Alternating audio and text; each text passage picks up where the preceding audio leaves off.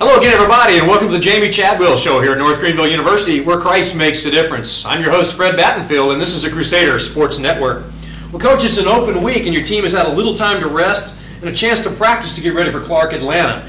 I mean, that's a pretty bit obvious that your team has made some remarkable progress since Game 1. We have. I think you go back and from the Mars Hill game to the point, past the past game, University of Charleston, we have made huge strides in our program.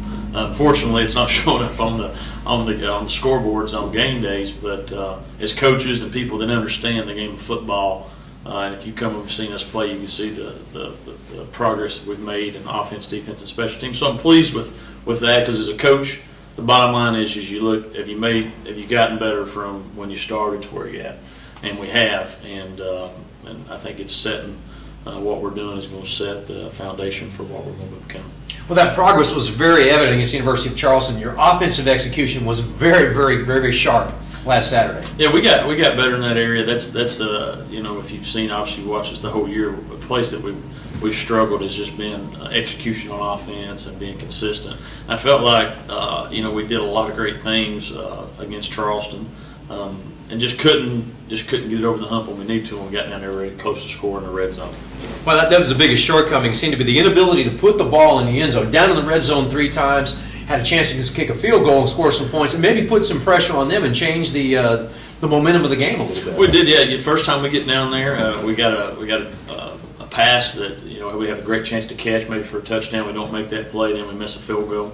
Next time you're down there, you know, you get a turnover, and then the last time we're down there, getting ready to go in the fourth quarter, you know, you're down 21-7, getting ready to at least attempt 3 points, you know, if we don't get it. And so, and that's part of the growing process as your offense matures. We went back and looked, and you know, we still have no senior starters and only one junior starter on that offense. The rest are freshmen and sophomores. So, you know, it's one of the first times they've really been in that type of situation when the pressure was there and we're in a tight game and stuff. And so, as a coach, you know, you chalk it up and say, hey, what can we learn from it? And I think our kids watching the video and how we practiced this week, how we've been practicing, they're learning from it, you know, and I feel confident we won't make that mistake again. Well, North Greenville fans have to remember that was not an easy team. That was the number 11th ranked team in the country in the University of Charleston. You played the number 2 team the week before that. So North Greenville is playing an extremely difficult schedule. We are. It's a very challenging schedule.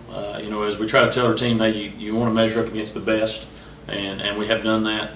You know, Marshall's ranked in the top of the country. Wesley's ranked in the top of the country. Wingett's ranked in the top. Everybody we've played has been, for some reason, every time we play them, has been ranked in the top 25. So the schedule makers aren't doing as much of a favor here. But, you know, I think it'll end up helping our program in the long run, because we know what we need to do to get to that level. And I think our kids realize that. You know, as a coach, your first year, and for your seniors, you wanted to go out and let them go out on a better note than what we've done so far. But as what we keep preaching to them is, you're laying the foundation for what this program is going to become. This is your legacy, and by playing hard, never quitting, fighting, playing against the best, and proving yourself, that's going to leave more of a foundation than if we went and played teams that weren't very good and were beating them all. And one part of your offense that was very obviously much better were your wide receivers. Marcus Middleton and Nick Williams had really big games against Charleston. They did. We tried to get them involved early, because those 2 guys on offense have some specific skills that allow them to be successful. And I was real pleased with the way that they ran the ball, they blocked, we threw the ball to them, and they both had really solid games. And hopefully, they're both young. Nick's a freshman, Marcus a sophomore. I think it gave them some confidence that they needed to hopefully take their game to the next level. Any other players you'd cite during that game that had a particularly standout effort? Well, I think, you know, you have to give, I thought we moved the ball pretty well offensively. I think you have to give a lot of credit to the offensive line. The 5 guys that played were Jordan Floro, Jonah Durling, James Turn, Asa Wright, and Chancellor Hudson. Those are our 5 guys who have been playing quite a bit, and I think they're getting better as a group. And anytime you get better up front as a group, you know, positive things are going to happen. We still got ways to go everywhere on offense, trust me. But I thought, you know, they did some positive things, and then defensively, obviously, kept us in the game. You know, Nathan Batcher had an interception. Andre Bernardi had a sack for a fumble. Nick Rosamonda had a fumble recovery, and he also forced it. So I thought those guys had good games, and you know, and it's young guys that are stepping up and doing some positive. So that's exciting for our future. Well, Coach, you've got a little time to rest this week, and what kind of things you're working on in practice with that extra weekend?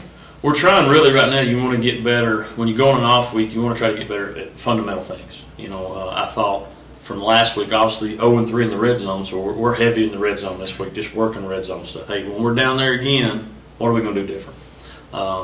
Tackling.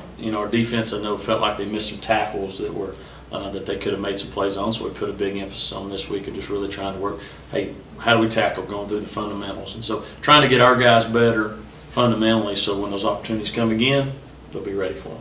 Well, Coach, I know one thing you've got to be proud of is that people keep saying your team is sticking with it. They're not giving up. They are. I think, that's one when we first took over and the Strike to Stone model came in. As coaches, you know what type of team you got after you went through it. And then when we looked at our schedule, we know what type of schedule we're playing. So we knew it was going to be tough going early on, and we wanted something to build on and say, hey, no matter what you do in football and life, you're going to get hit in the mouth. There's going to be trials. Jesus promises that in His Word. We're going to have trials. It's how you respond to them. And that's what we're trying to teach our young people is you got to give everything you can because you just never know when that storm's going to break. And I'm pleased, and our coaching staff is pleased with because our kids, their effort has just been outstanding. Because they know when you're at North Greenville and you're representing Jesus Christ, people are watching. And all we can give to Him is our very best, and I'm pleased that we're doing that every day. That's exactly right. Well, you would encourage the fans to send you players, encouragement, and especially money. Oh yeah. Any guy, if you know any, we're out. Recruiting is obviously the lifeblood of any football program, and so we're looking forward to getting to that and trying to bring some new guys into there. And financial support will always help. That. So when you're at a Division II school like ourselves or a great institution, any type of money goes a long way. So.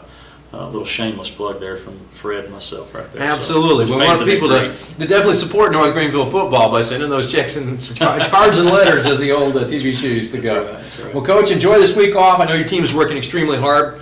They're on the road a week from this coming Saturday, October 31st at Clark, Atlanta for a 2 o'clock kickoff down in Atlanta, Georgia. Next home game is November 7th. That'll be Military Appreciation Day when the Crusaders take on UNC Pembroke. For Coach Jamey Chadwell, I'm Fred Battenfield, and this is the Crusaders Sports Network.